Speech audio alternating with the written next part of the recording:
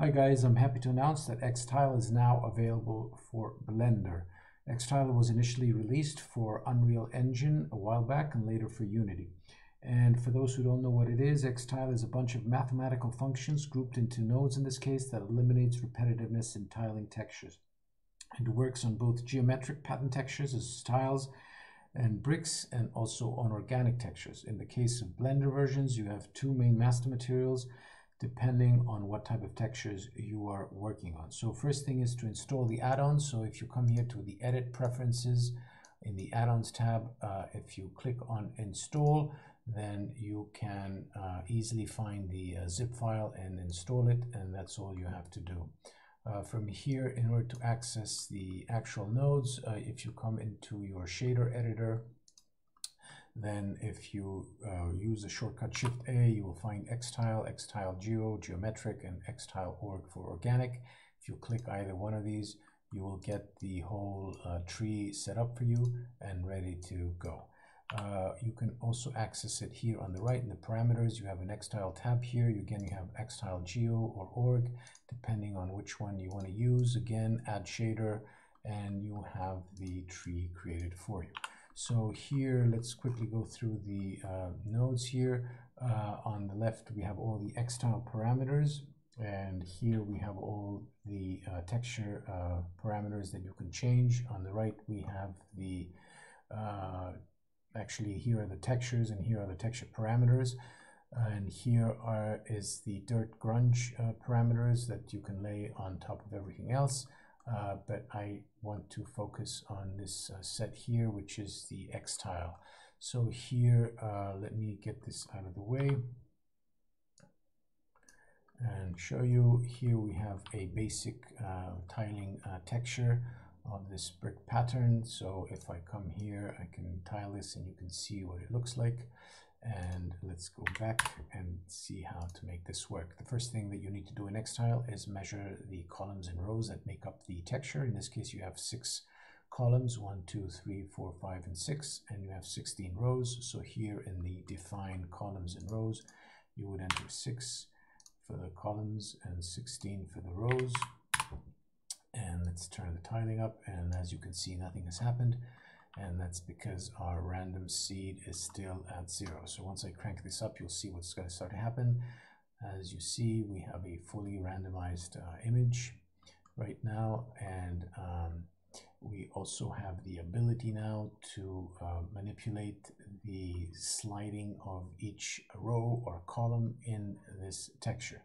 So the way to do that is if you come here, we can change the slide X parameter, and you can see we can change how this looks.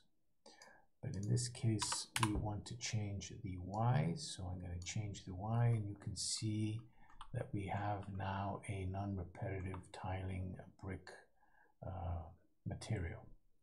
In addition to this, we can change the random color strength here, so we can add a different sort of tint to various to random blocks or tiles in this texture set. This is controlled via the random color variation parameter here, and you can also change the roughness in the same way.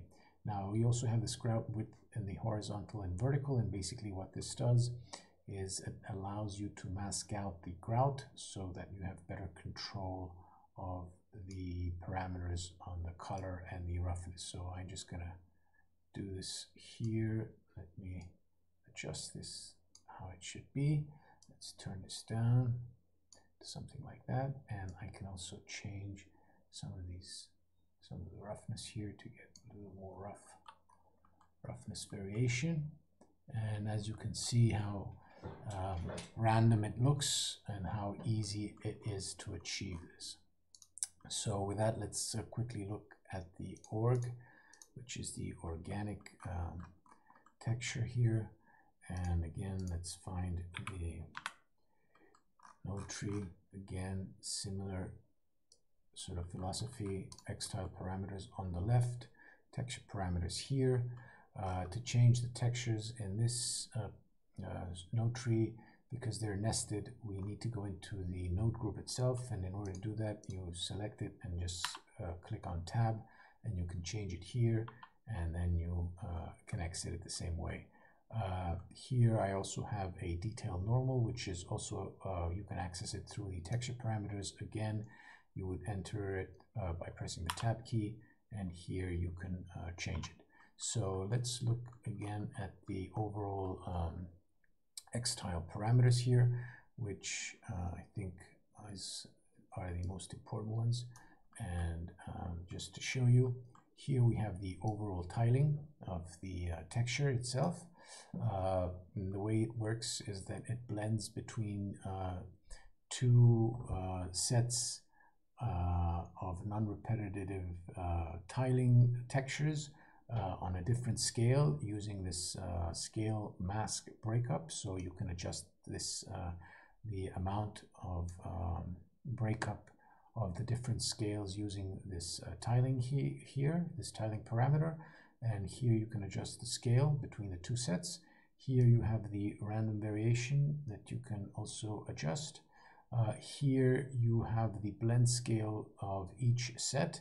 So for example, you can change the amount of blending that occurs on each of the two sets.